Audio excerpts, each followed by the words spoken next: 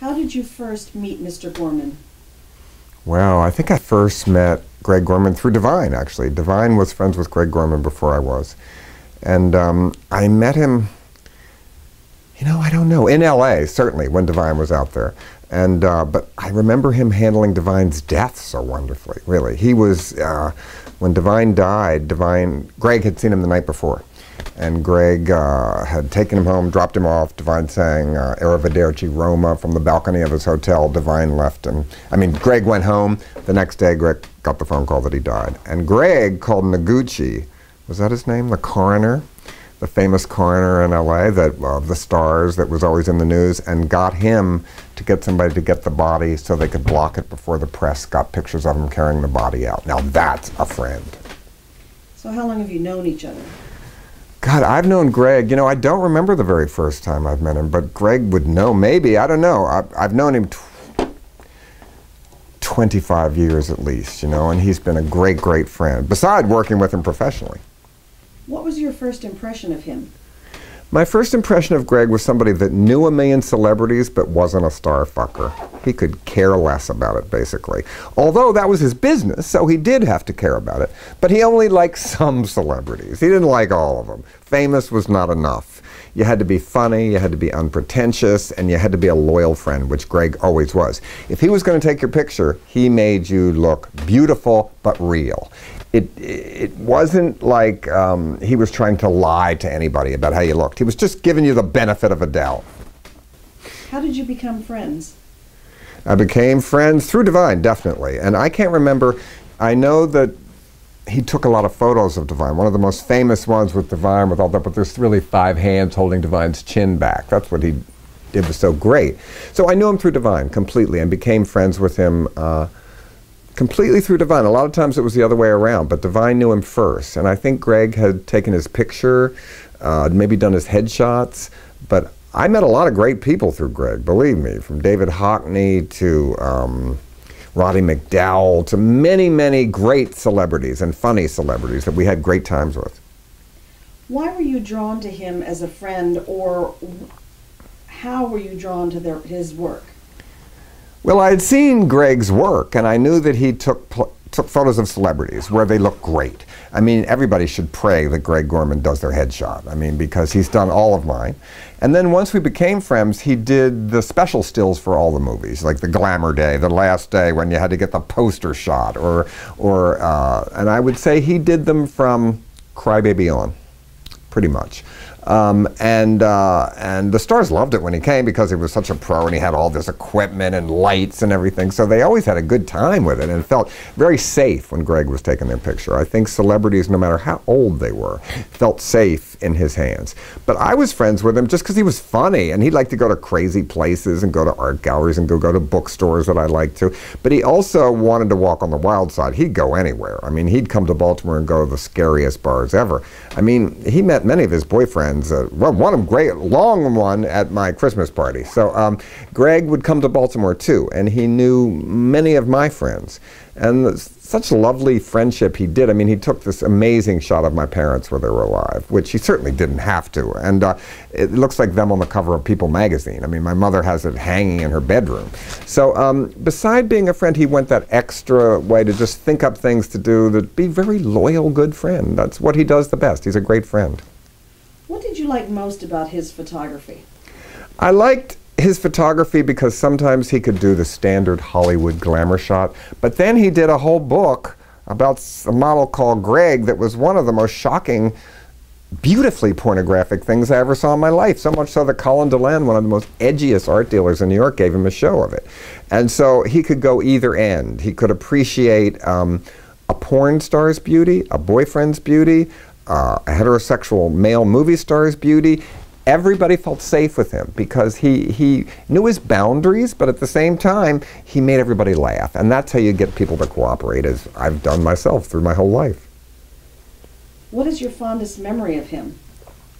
My fondest memory of Greg is when things were bad, about he's somebody that would really help you. When Divine died, people coming to the rescue. A lot of times people say, are you their friend? And you say, well, I wouldn't call him if I broke up with somebody. Greg, I would. Greg knows everything about my life. He's a real friend, not a business friend at all. How would you describe him as a person? Greg is a loyal friend. He's funny. He can get along with all kinds of people. You can take him to a mafia bar. You can take him to a transvestite bar. Well, they're not called that anymore. They can take you to a gay bar, a hillbilly bar, a biker bar, and Greg can get along with everybody. He is widespread. He crosses over every barrier of being able to get along with people without ever saying he isn't anybody but who he completely is in real life. How did he influence you or others? Greg influenced me in a way of saying that the Hollywood system can be good. And when I had a few movies that I guess were Hollywood movies, and I had to be in LA for a long time, Greg was the greatest friend to hang out with because he knew he could go to those restaurants, he could play the Hollywood game at the same time, but then come home and laugh about it. He did it because that's how he made his living, but at the same time, he saw the ludicrousness of it. He didn't take himself so seriously that he couldn't joke about it. He didn't constantly talk about his journey and his craft, something that some people in LA do. They do it in New York, they do it everywhere, where they suddenly is a sign that they have no sense of humor left. We're not curing cancer, we're in the entertainment business. But humor can help with diseases, God knows. What are Greg's best qualities? Greg's best qualities, as I've said over and over, is loyalty. I think Greg would kill for you. He would kill somebody if he had to for you. And that's important in Hollywood, where people turn their back or are always looking over your shoulder to see who's the next famous person. That's the opposite of Greg. But yet he functions in a world that is completely that world. And that's why I think he's lasted so long in that world and branched out to learn all of the new kind of photography, teach it all over the world, travel, have shows all over the world. He had a show in Siberia recently. I don't know anybody else that did, really. I'm impressed by that. Who were the cutest boys in Siberia? I bet Greg took their photograph. Do you have any stories you want to share about Greg? Well, there's only so many I can say in public. Certainly, I think whenever I go to LA, the first person I see is Greg. Sometimes I stay in his house. Every week, Greg and I are the odd couple for Oscar week, and I go to LA, and we go to every event. And I think people think we're like La Cage aux Folles, like some old couple or something, because they only see us that week, and we're always together at every event, which is kind of funny. And we do bicker like an old married couple sometimes when we're out, because I won't go in his convertible. I say, no, I'm 66. I'm not riding around LA in a convertible, which makes him crazy. And I'm also not a wine buff, and he's a major wine buff. And I always say, oh, it tastes like vinegar from a witch's asshole, just to drive him crazy. But so we argue all the time. And some of the art I like, he goes, oh, God, he hates it. But so that's why we get along so well, because we don't agree on everything, and we know each other's tastes very well and respect it, though. What about Greg makes you smile?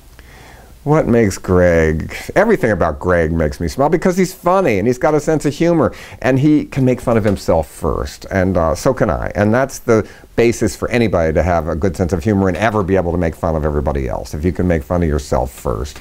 And Greg does that. But I like him because you can just go anywhere with him. You don't have to worry. You can go. I like to go down to what used to be called Ben Frank's Coffee Shop. We would go there every morning. I don't know what it's called now, something different. But Greg and I would go to low-life places in LA, to hustler bars and shit, and have a great time. But at the same time, during Oscar week, we go to very fancy parties and everything, and Greg's the perfect date. Did he ever teach you anything? What did you learn from him?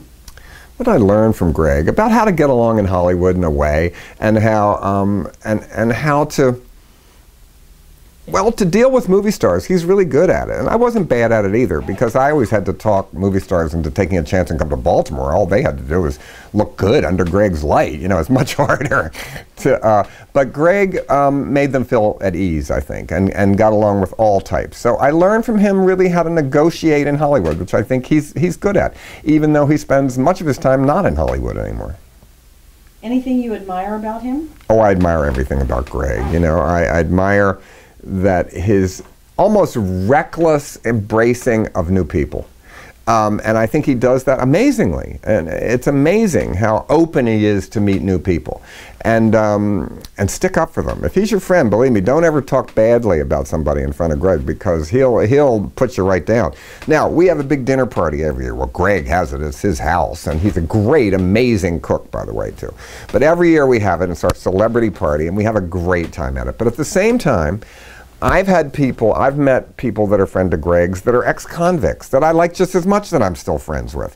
Greg can go everywhere and meet good people.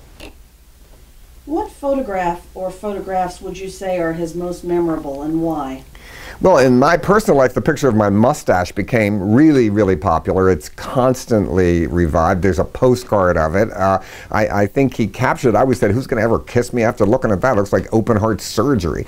But at the same time, it's a great shot for me. All my headshots that he's taken of me, I'm very, very fond of.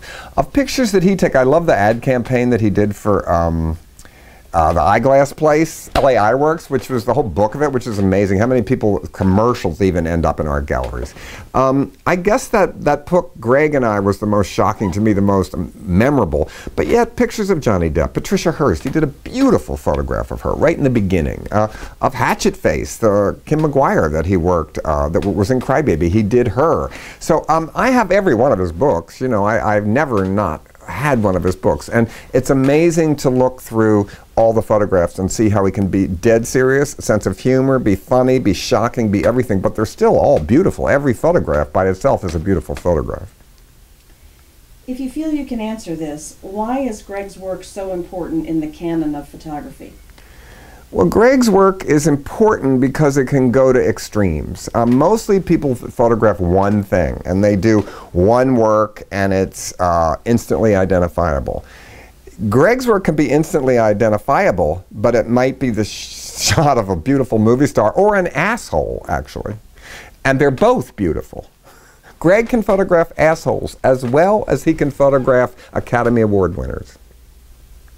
Wonder if that shot will get in.